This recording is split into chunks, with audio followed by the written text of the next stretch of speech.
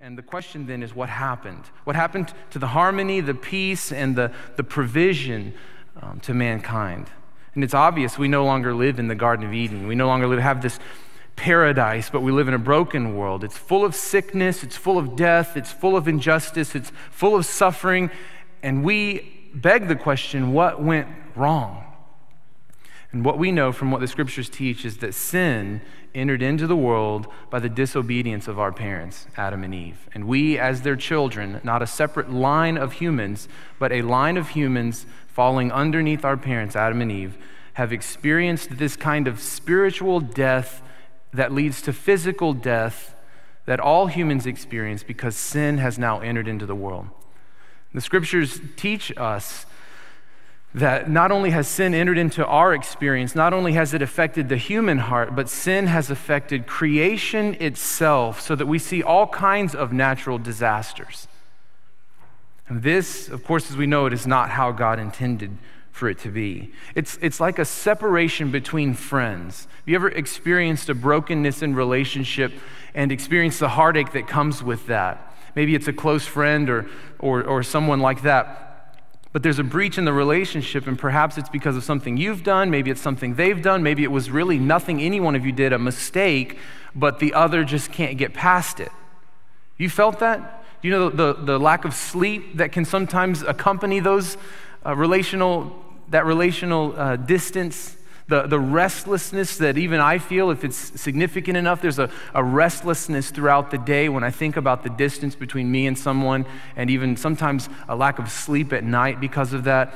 Sometimes there can also be a longing for restoration and even a despair that maybe things will never be made right.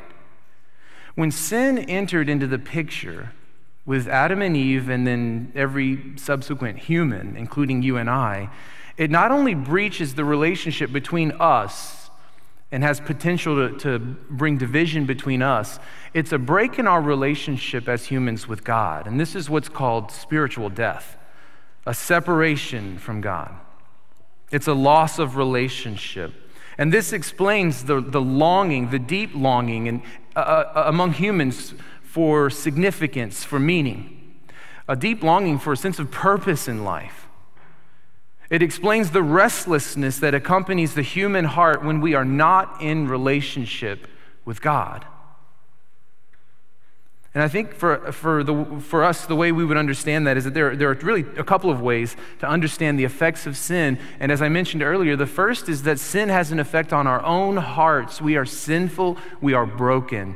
But then sin has its effect on creation itself, so that there are natural sins or the consequences of sin that don't necessarily come from our own doing or our own idolatry or even from someone else's sin or the evil that they inflict upon us. Some of the consequences of sin existing in the world are not directly from our own doing, but a part of a broken and sinful world. Someone who becomes sick, someone who's born with maybe a malformity of some kind, someone who perhaps experiences a natural disaster. These are all things that are not necessarily tied to any person's sin, just a result of sin in the world. Now, we may not all be in the same situation, but we still can lament over the consequences or the results of sin in the world together, even if they're our own fault, but especially when they're not. God is working to renew everything, and it will all be fully restored and fully renewed when He returns to establish His kingdom. And this is made possible because of Jesus, who endured the full brunt of our brokenness. He endured brokenness relationally from all of His disciples, and as we're going to learn in just a little bit, Jesus experienced brokenness in relationship with everyone around Him. It says the Gentiles and the Jews. It was everyone conspiring against Him. And Jesus, God the Son, experiences the full weight of brokenness in relationship with others.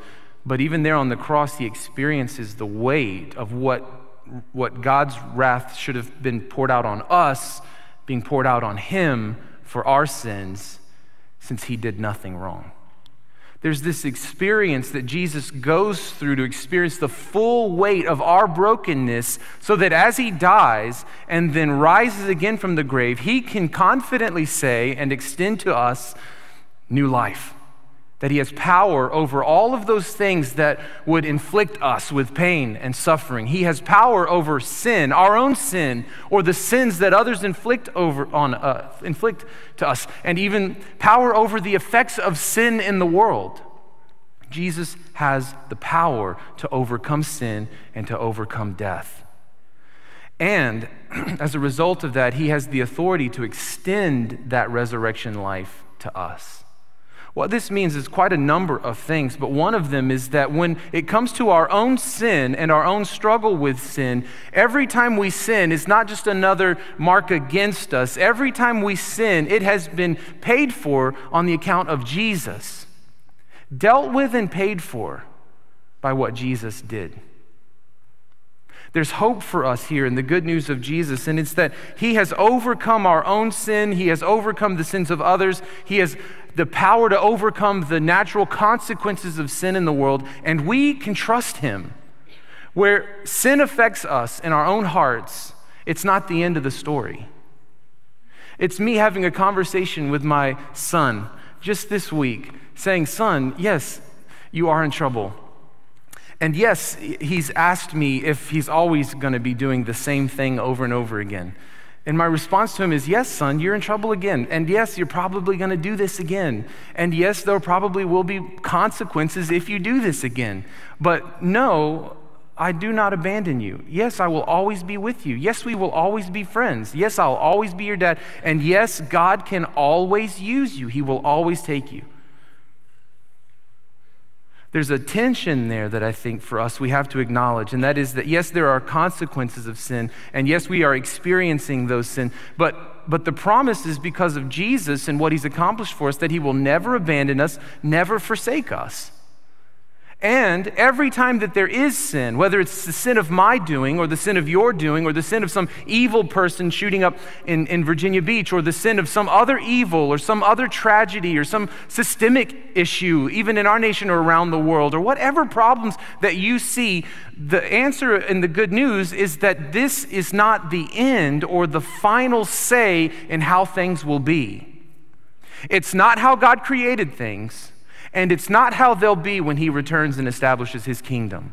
We are in a middle ground, a point of tension, an area where God has already overcome through what Jesus has done for us, and he is at work renewing all things until he completes the work in the end when he returns. So it wasn't ever this way. It's not going to be this way. And what we experienced even this last weekend or whatever else we're experiencing by way of brokenness and sin is not the beginning of the story. It's not the end of the story. It's a blip in eternity, really. And God has promised us that he can make things right. In all of this, God is working to restore and to renew. And everything is moving to the day he returns and sets everything right. Until then, we struggle with sin. Until then, we see the effects of sin around us. And all of this, what can we say? What can we do? And I want to point us to these three things that should be up on the screen. We can lament, which is a cry to God in anguish. We can lament. We can remember the truth, the good news about Jesus. We can praise God. As we think about lament and remembering the truth and praising God, we turn to these two truths that always give me confidence when I'm struggling to find faith or when I'm tempted to doubt or despair. And the first is to look back to the cross of Jesus, and the second is to look forward to the return of Jesus. Those two things combined give us hope. So in just a second, I want to talk about those things. But first, I want to talk about lament and then look at those two truths to remember them and then move us into some praise. There's a book in the Bible called Lamentations. Have you heard of it before? It's somewhere in the front. It's near Jeremiah there. And so you'll be able to find it if you've got a table of contents. But this book is called Lamentations. It's a book written by Jeremiah, and it's The term to lament really is a passionate expression of grief. It's an expression of deep sorrow. It involves a cry for help.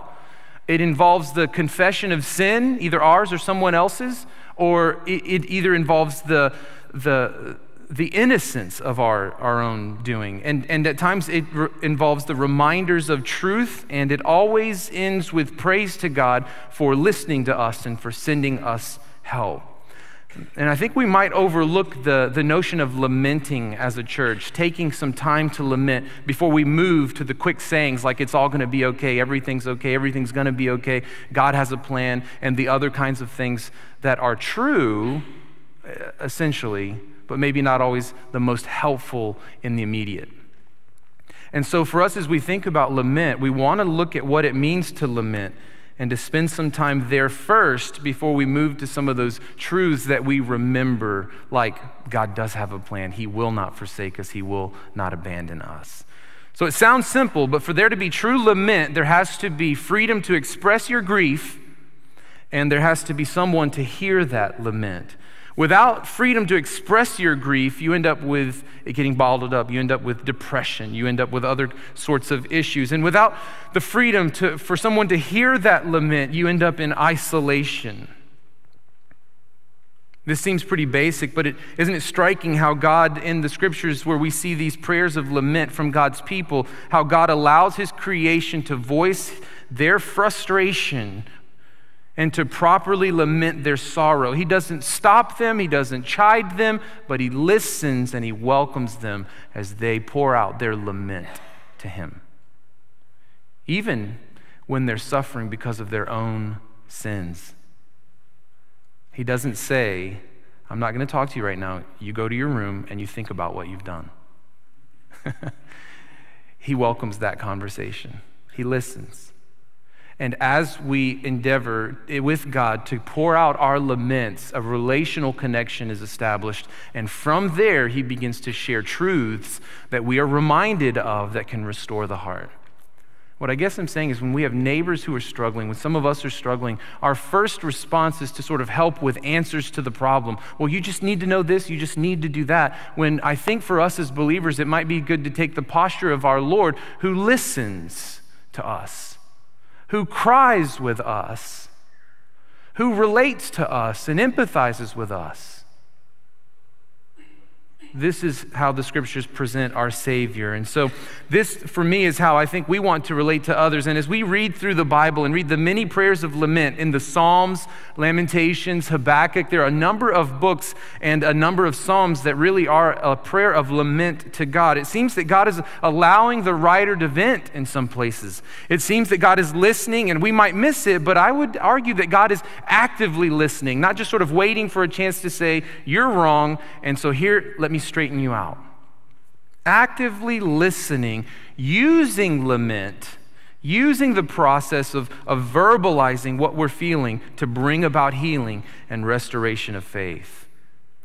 Even at a few points along the way, even at the end of many prayers of lament, what you see is the writer of the prayer, the lament there, the passionate grief, expression of grief. You see the writer turn to restoration. It's almost as though the writer, the one giving the prayer, feels heard. It's like they've exhausted themselves and then fall down on the promises of God at the end of their lament. It's really something any counselor would tell you about listening to those who lament. When listened to, understood, validated, the sufferer is no longer isolated and healing can occur. God is bridging that gap for us. And in doing so, by sending his son Jesus to take our place and to relate to us by becoming fully human and experiencing all that we're tempted with and experiencing all that we suffer, he has become to us someone who can relate, someone who dearly loves us and listens and has the ability to bring healing. This, I think, is what it would look like for us to be in the image of our Savior Jesus. To listen, to love, to seek to help. This, for me, speaks of the transformative power that your presence, just like the presence of God in the person of Jesus and the presence of God in the person of the Holy Spirit here with us today, your presence has a transformative power in the people's lives around us. Simply being present has the ability to remove the isolation and open up the door to healing. This is a time for us, like they were at Pentecost, to be out in the public square. This is a time for us to be out, listening, loving, helping to bridge the gap, doing what we can to serve, and as we have opportunity, sharing the hope we have in Christ. So how can we be present? I think that in Lamentations 2:13, it tells us, this is Lamentations, this is the book of the lament that Jeremiah has. He says, "What can I say about you? Who has ever seen such sorrow? O daughter of Jerusalem, to what can I compare your anguish? O virgin daughter of Zion, how can I comfort you? Your wound is as deep as the sea. Who can heal you?"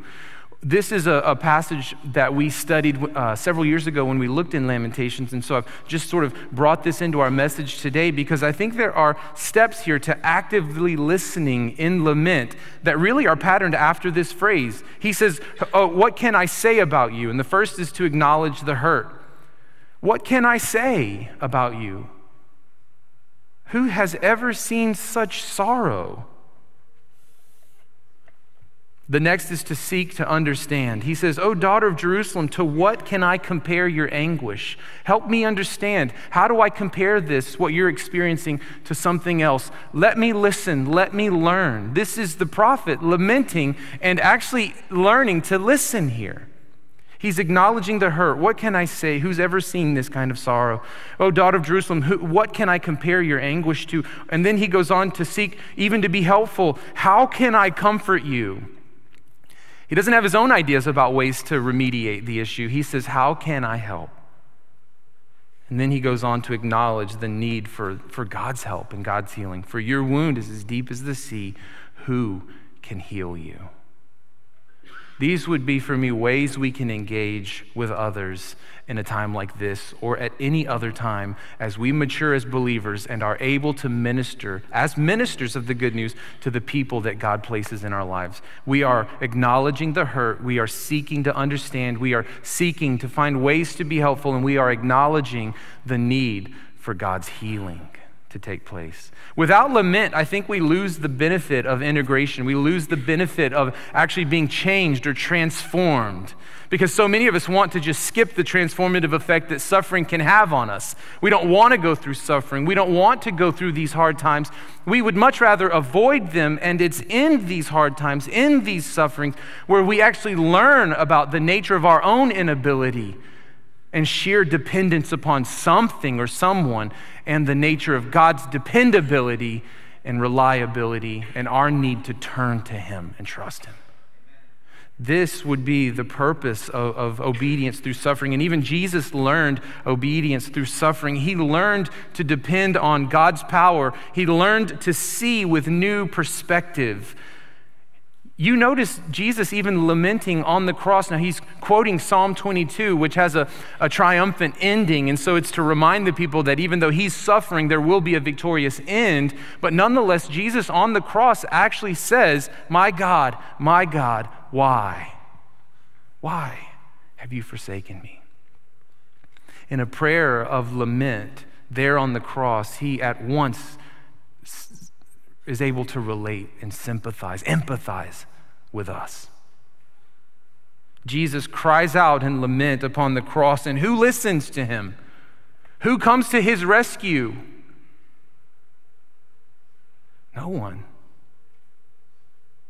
All but the women and one of his followers. Everyone abandons him. No one helps. He dies. Jesus cries out in lament, and sometimes even in our lament, it feels like no one is listening. It feels like we've been forsaken. It feels like maybe those families have been forsaken. But here's where lament reminds us, when we pray out to God in deep anguish or lament, it reminds us of the truths about God. In the very same book, Lamentations 3, verse 31 to 33, it says, "For no one is abandoned by the Lord forever." No one is abandoned by the Lord forever. Though he brings grief, He allows it, he brings it. He also shows compassion because of the greatness of his unfailing love.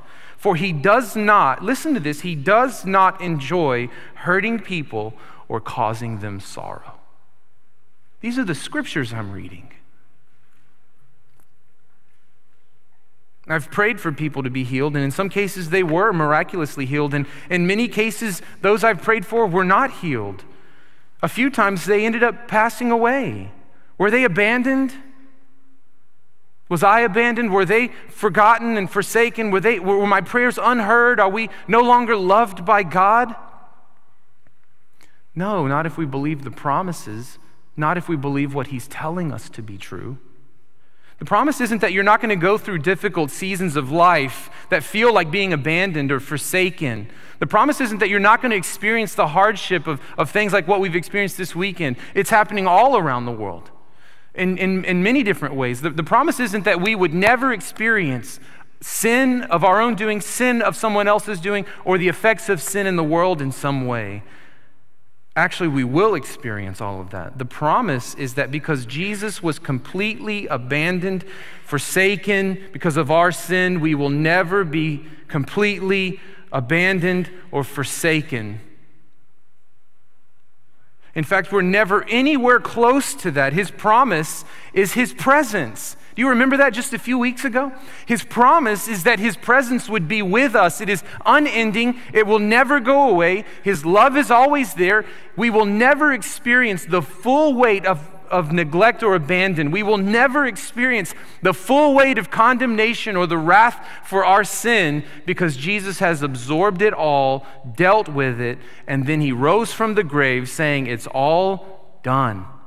And none of it stands against you anymore. You can come to me. We can live forever." That's good news. And this is our hope. This hope of his promise to live with us forever. And if we're going through a season of suffering or deep sorrow, you're going to need someone to listen to. I'm going to need someone to listen to. And wouldn't it be nice if you could know that God himself was more than just willing to listen to you, but that he had taken action, steps to make a relationship with you possible?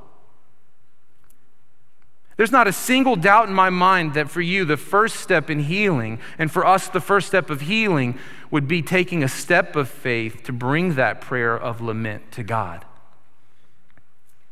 And even though, because I know that my soul is eternally well with God, it is well with my soul, even if everything else is wrong, everything else is broken or devastated, my soul is safe and secure. But I think it's also true that at times it's not well with my soul. It doesn't feel well with who I am. We take these prayers of lament to God. Just the same way I would say to someone who is not a Christian, you don't need to clean up your act before you come and receive the forgiveness that God has for you and the relationship he wants to have with you. I would say the same thing to any one of us that is a believer struggling because it doesn't feel well with our soul. You don't have to wait until it starts to feel better before you can make an appropriate prayer to God. You can bring your lament to him and he will hear it. You can pray. And this is the beginnings of the restoration process that God wants to do in each of our lives. And as we learn to lament, we learn to listen to those who lament. The impossibility of listening to others these days, I think, stems from a neglect to really bring these laments to God ourselves.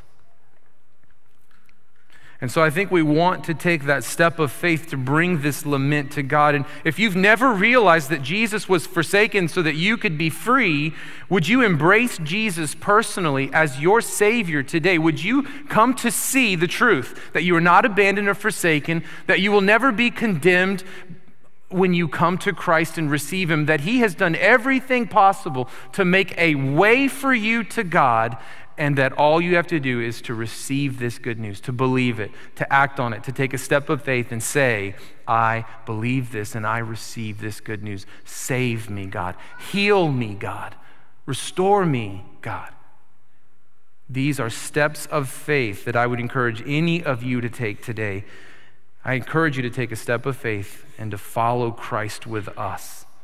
We want to talk to you more about this during communion today. Maybe you're going through a season of lament, but for those of us who may not be going through a season of lament, my prayer is that our church would be equipped to do the hardest work of reconciliation, actively listening to the lament around us and using what margin we have to remedy it in some way. Culturally, socially, politically, whatever we can do to remedy it after we've listened, after we've lamented and listened to those who lament, and we work together to resolve the issues. This is exactly what God has left us here on the earth to do, to proclaim the good news so that we would alleviate all suffering, especially, as John Piper puts it, especially spiritual suffering. We're sharing the good news, but we're also listening to the lament. And as believers with all kinds of margin, because our Father is rich, we can ask Him to meet the needs of the people around us. We can serve that way. And so I'm encouraging us to think of ourselves that way as ambassadors of the good news of Jesus. This is 2 Corinthians 5, 14 to 21. If you're taking notes, just write that down. 2 Corinthians 5, 14 to 21. This is where the scriptures call us to be agents of reconciliation. We have the message of the good news and we have the ministry of the good news. And we need to be doing both as a church because we're living in a time of lament. So I'm wondering how you and I and our church and those churches in this area who are sharing the gospel with folks, I wonder what it would look like to lead the display, what it would look like to lament together, what it would look like to listen to those who lament, and what change that might bring as we empathize and lead to action. It's here, I think, in the listening where lament begins to heal. Listening breaks the pattern of isolation and allows healing to begin. And since evil exists in the world, it does exist. None of us are denying that. The church will inevitably address this evil by entering into that experience the way Christ was incarnated, with the way that He came into our experience, becoming fully human. We will enter into the experience and we will work by proclamation and demonstration of the good news of Jesus to advance the kingdom of God while resisting and overcoming the present evils of our day. We can do this not in our own strength, but because we've been empowered and commissioned by Jesus to do it. So you're not an engineer, you're not a mechanic, you're not whatever, that's part of who we are, but we, wherever we are, have a primary identity as that of an agent or an ambassador of God's kingdom. And then we have tons of secondary identities, mom, dad, worker, student, whatever. But I want you to see that wherever He's called you, wherever He's placed you, whatever neighborhood you live in, whatever job you have, these are all strategic outposts for the kingdom of God, and He's placed you there as an ambassador of the kingdom. We're thinking through, how do I proclaim this message so that it's good news for the hearer? I want to proclaim the good news of Jesus. And we're thinking, how can I demonstrate the good news to them? If I'm saying that God can forgive them, how do I demonstrate what forgiveness looks like? If I'm saying God can heal them, how do my actions demonstrate that I'm actually moving towards healing and restoration? If we're saying God wants a relationship with them, then what does my relationship with them look like? Does it at all demonstrate the good news I'm saying? This, I think, is what it means to be an ambassador. In light of this kind of lament, I think we have hope. And almost every prayer of lament in the Bible comes with a statement of hope and a statement of praise. I'm running out of time, but I want to give a statement of hope. I want to go back to what I mentioned earlier, looking back to the cross, looking forward to the return of Jesus. When we look back to the cross of Jesus, we learn that God is always in control, even when it seems chaotic. I want you to go to Acts chapter 4. We're going to look at verses 27 to 28. You can read the whole chapter, Acts chapter 4. I think it's a fascinating message that Peter gives. But I want you to look at Acts chapter 4, verses 27 to 28. Read it with me. It says, "In fact, this has happened here in this very city, for Herod Antipas and Pontius Pilate the governor, the Gentiles and the people of Israel were all united against Jesus, your holy servant, whom you anointed." Is there anyone left out? There's the governor, there's Pilate, there's the Gentiles and the Jews. Everyone has conspired against the anointed one, the holy servant, Jesus. Verse 28, in the midst of that chaos, everything they did was determined beforehand according to your will. Everyone conspires against Jesus, and everything seems like chaos. And what we learn when we look at the cross, when we see that moment that seems like such mass chaos, the whole world rebelling against the Son of God who came to love, to seek and to save that which was lost, whose mission was to demonstrate love. He says, I came not to condemn the world, but that through me the world might be saved. Someone like Christ coming and being crucified, rejected, rebelled against by everyone there. Does that not seem like chaos? Does that not seem like the strangest turn of events?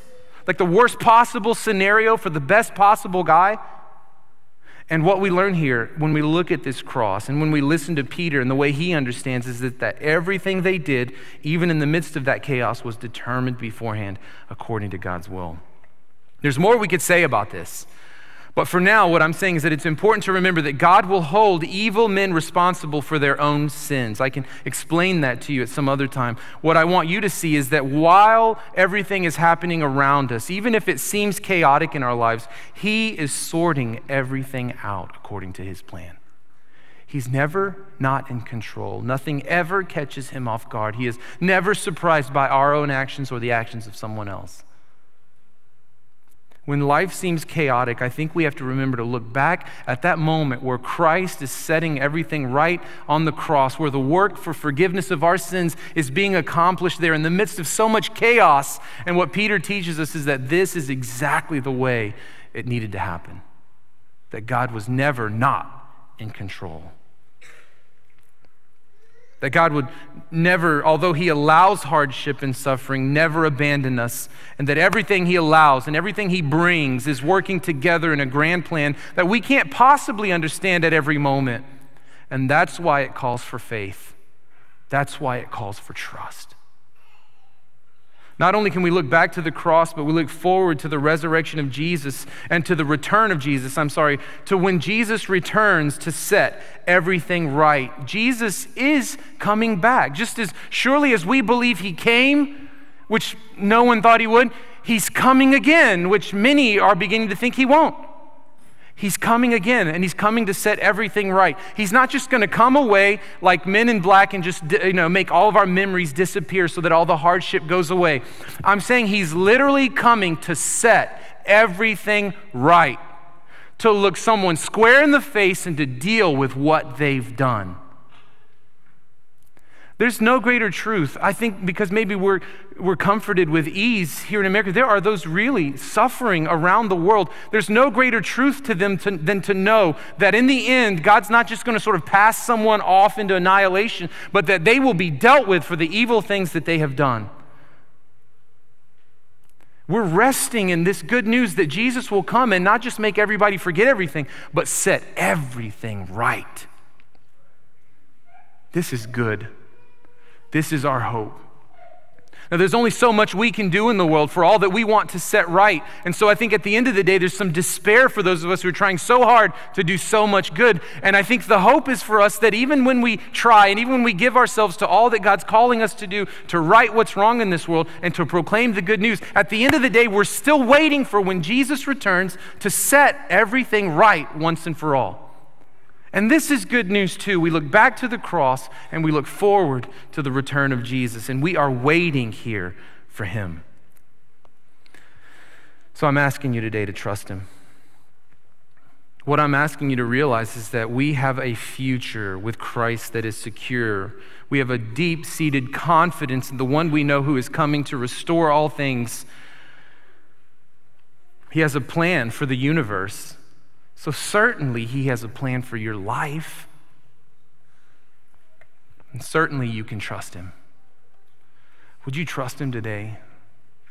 I'm not saying come and then let all of your worries go away. Come and let everything that you're lamenting about go away. Come and then just let everything go. Don't worry about it anymore. I'm saying come and leave it with Christ. I'm saying come and hand it over to someone who has the ability to do something about it. And then ask Him humbly in the next few days what He wants you to do about it.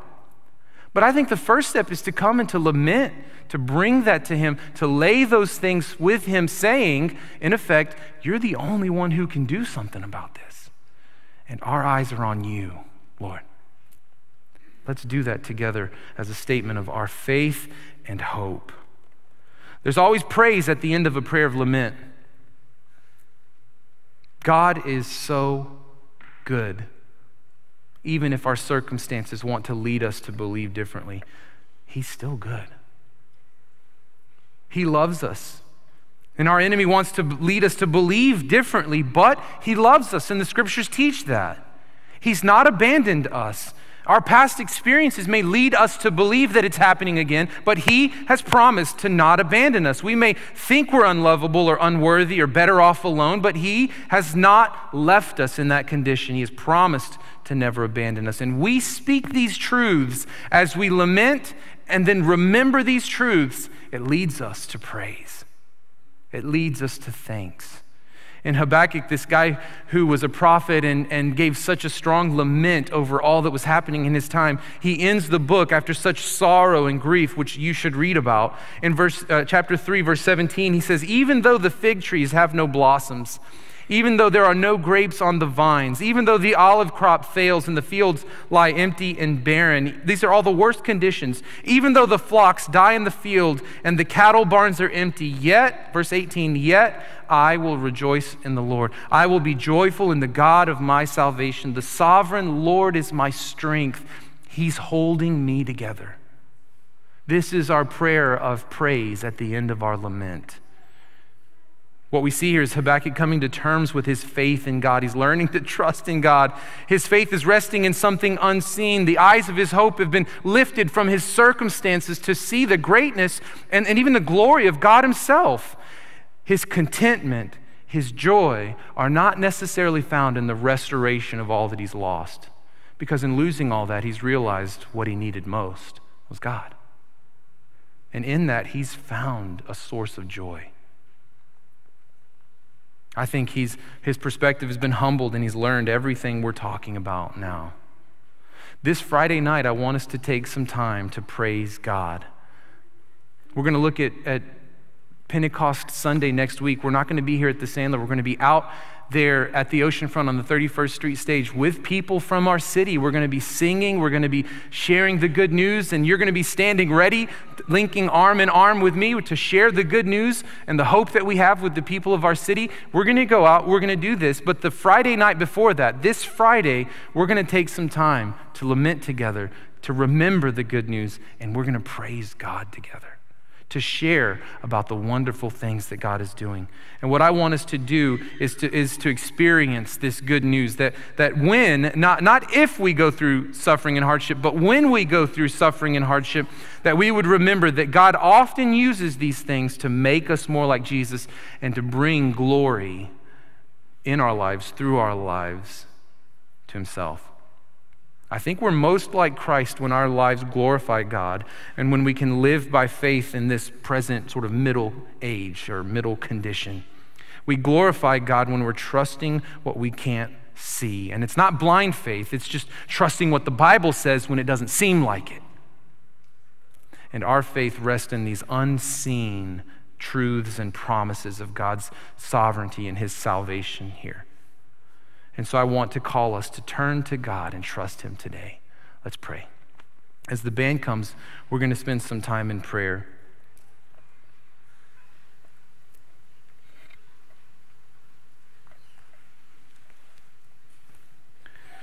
Lord, thank you so much for a chance to worship.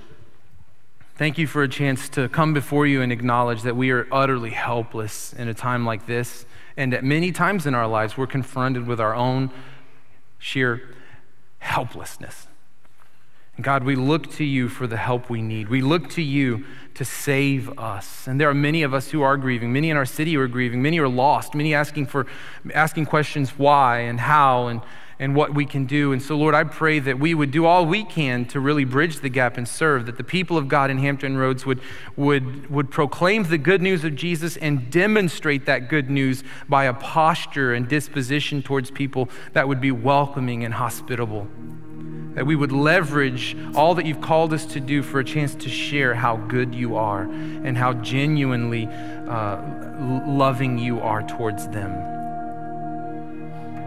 Of all things, we're probably most misunderstood about your intentions. And I pray we as a people would demonstrate and proclaim the truth about your goodness and your power to heal in these moments. For now, I pray that we ourselves would practice lament and that we would come to you and bring our prayers to you and trust in you wholeheartedly. Make us fully devoted people, holy and set apart to you, Lord. I pray in Jesus' name, amen.